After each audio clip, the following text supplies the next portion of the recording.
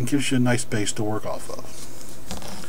And what I would do from there, once it's tacked to the miniature, is take my green stuff and snip off a little piece of it. Not a huge piece, just enough to make you a like a small little tube or a snake of green stuff. See at one end, you see there I rolled it out as a sharp point and give it thicker towards the other end. So what then I'd do is start here at the edge and lay it over the cloak area, sort of like that. Then I would take, say, like a stylus or whatever you use for forming and dampen it, and then trying to keep my fingers back out of the way so you can see what's going on and still hold it, but I'd go down the edge and sort of smooth out a section. Let me just get this glasses off there, and work that basically down to the original cloak area. Then go back through, and once you got it good and stuck down to the green stuff by going like back and forth across the piece, then I'd come in with a smoothing tool like this and just drag it over and back till I got a good smooth fold.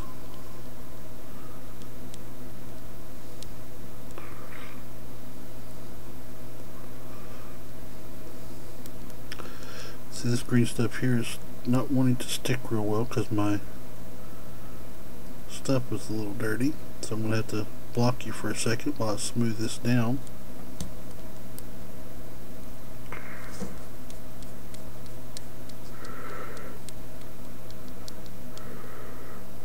Which will give you a nice little curve in the piece. So you got the little bit there at the end. What maybe not want. Simply snip it. So now you've got a fold running down the piece. So then what I would do after you get the first one down, just start working across. Take you another little sausage, because you'll always be thinner at the top, make you start out thin. Give you a little bit of space there to work out the fold.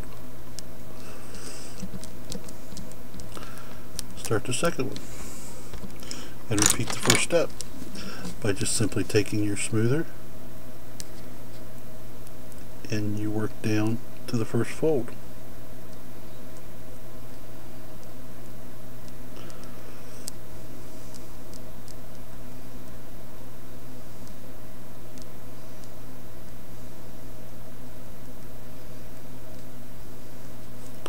And drag down this other side.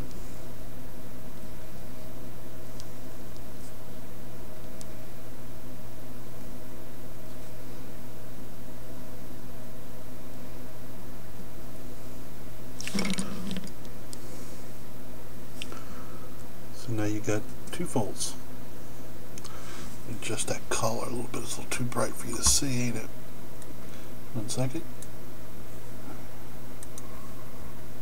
The little camera work here.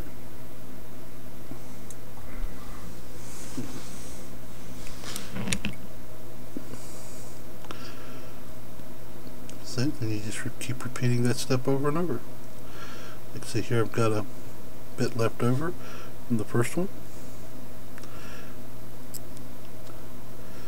Just loop it back in.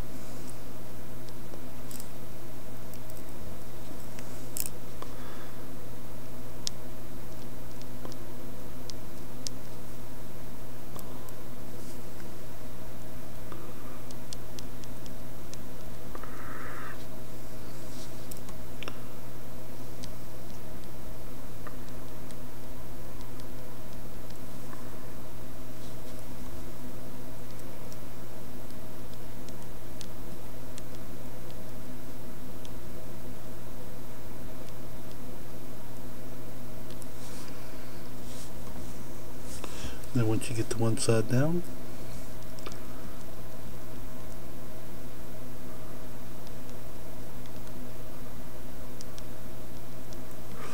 you smooth down the other.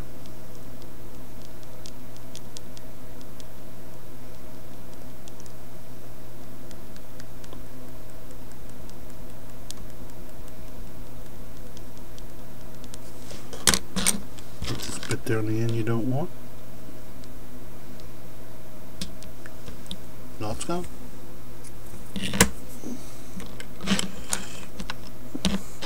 See, this is a little harder to do it this way than most normal ways to do a cloak, but just trying to basically be able to let you guys see what I'm doing at the same time making it look good is a little tough. But going back, keeping your tool into a damp, not wet, going through and just smoothing down the folds, you'll start seeing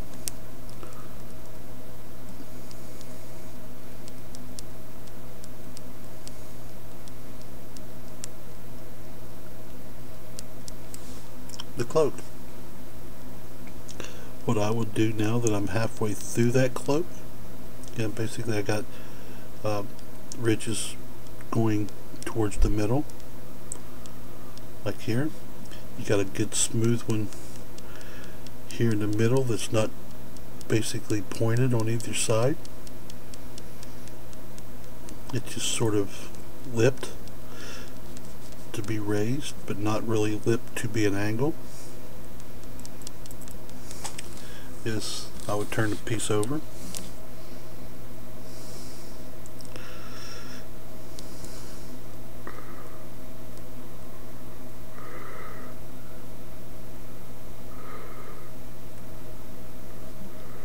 Smooth that, like I say, smooth that in to where it's nice and just raised but not angled.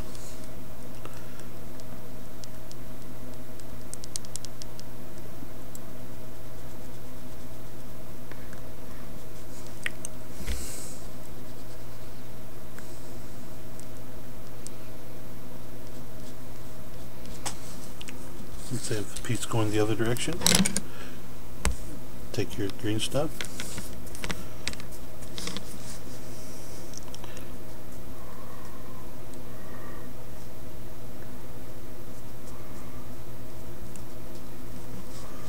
sort of get it started, go in, pushing away from the center to the edge, because the first one we pushed to the edge. The other side, do the edge this way.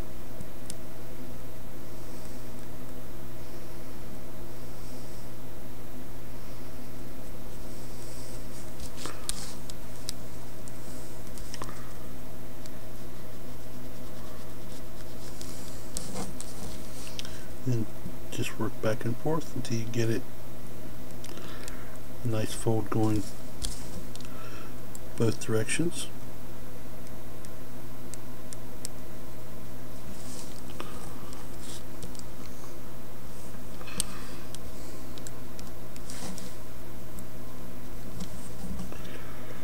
For this one, I got a little short, just stretch it down to the edge.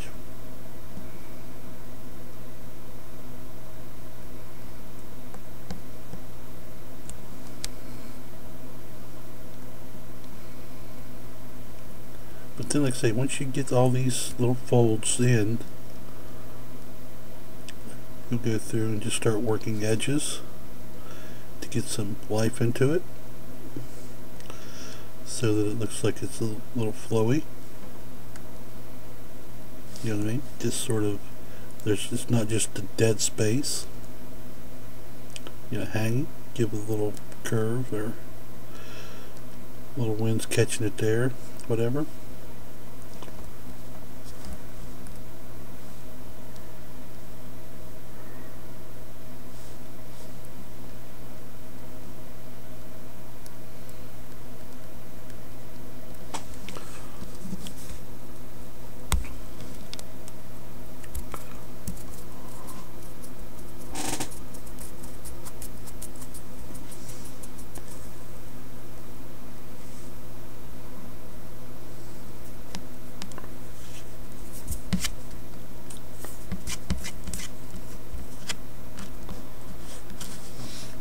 Sorry about that, I pulled it out of the screen, didn't I?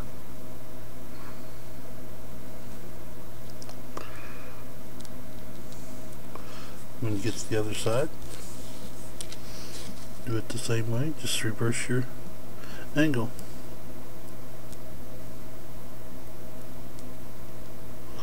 So this is a relatively small little cloak. You know, it's not really 40K-ish or fantasy-ish or whatever, but it's just generally a little show to give you an idea of how I go about making a cloak onto something.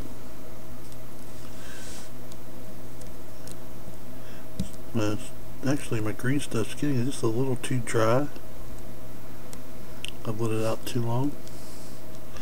Like I said, I've tried to make this video a couple different times in a couple different ways, but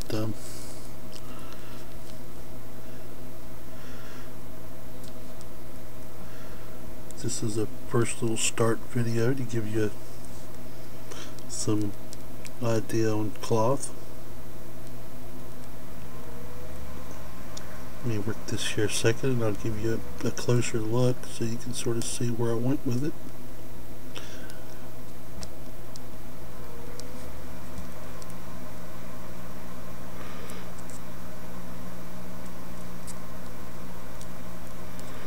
See, my fingers are dry, which is a no-no. You want to, your fingers should be a little damp. My green stuff's a little dry, which is a no-no. But like I say, this is mainly just a little thing to show you what we're looking at, not so much a finished piece. So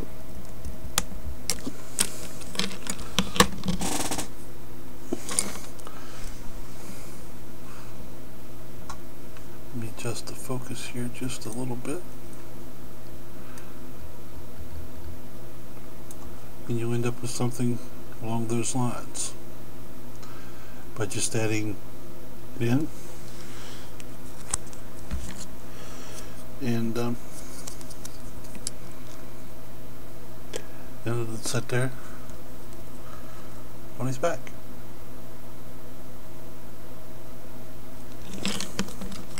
So that would be a general way I would make a cloth piece, by taking the sausages and smoothing it in and making it flow in little ridges and stuff. One thing you will rarely see here, okay, there we go, is when you see a cloak, you'll it works the same way with these folds. If say the cloak would be like that, you want it sort of rolled around, you'd take the same base, and whenever you glued it to the miniature, you'd just sort of work rounded edges and stuff, and it'll give it a more of a flow look, so it's not just a flat hanging down piece. So the same thing, the same technique would work there. You just lay it over the contours you have and smooth it in to make your folds.